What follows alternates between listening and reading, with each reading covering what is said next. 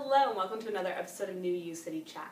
I'm Danielle Mercurio and I'm reporting live from the Danger Zone, aka my bedroom, to talk about the ways that you can boost your confidence for a more satisfying and better sex life.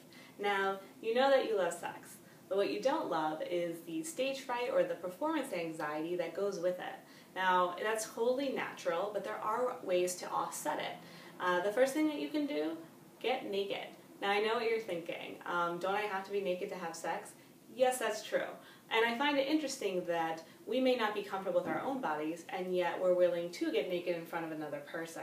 So I say let's take it back a few steps and really start to get comfortable with who we are. So let's say the next time you're in the flesh, maybe you're getting out of the shower, take a look in the mirror and give yourself a really big smile and be like, yeah, that's what I'm talking about. Now, if that's a little bit too much for you at first, maybe just start with a smile, or maybe do it in the towel and see how that feels. You'll find that over time, once you start to accept and love your body more, you're going to take a lot of the insecurities out of the bedroom and make for a more magnetizing sexual experience. And the next thing that you can do is start to get really excited.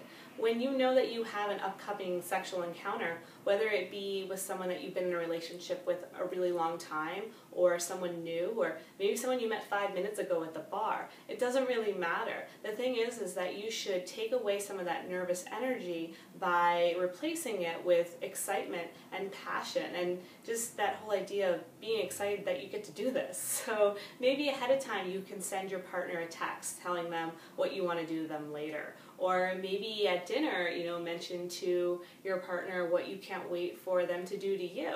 Or maybe distance is an issue, and so you're not able to be with that other person enough to really start to feel comfortable and build your confidence with them. Another way you could do it is through something like FaceTime. Now, that might seem a little bit weird or scary at first, but once you move past that initial barrier, you'll find that it's a really great way to take your relationship to another level. And it's something that can be really enjoyable for you both. And you'll find that when you're both together actually in person, you're really going to feel that magnetism and that attraction and really make for a fun experience.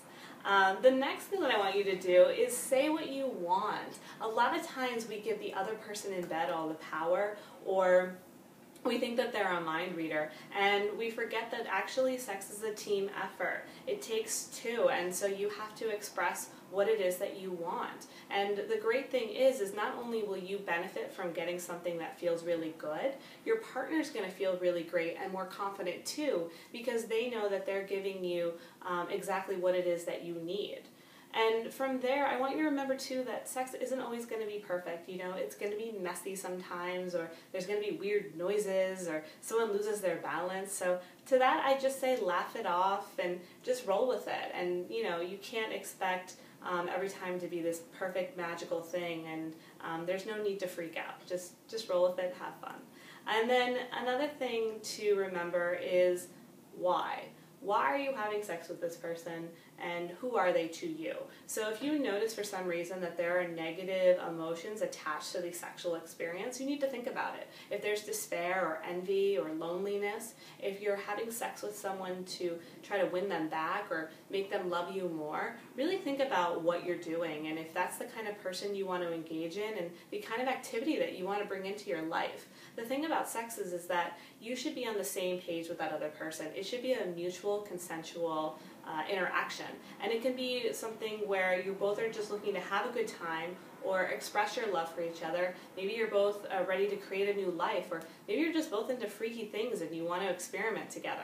It doesn't matter as long as you both are on the same level. So go out there, have fun, be safe, and just use all the tools that I taught you. Get more comfortable with your body. Get really excited when you're going to have sex. Another thing to do is get vocal, roll with the punches, and remember why you're doing this. So I'd love to hear from you. Tell me the ways that you're the rock star in bed. Leave a comment below and let me know any of your hot tips or suggestions. And until next time, go out there and have some real saucy fun.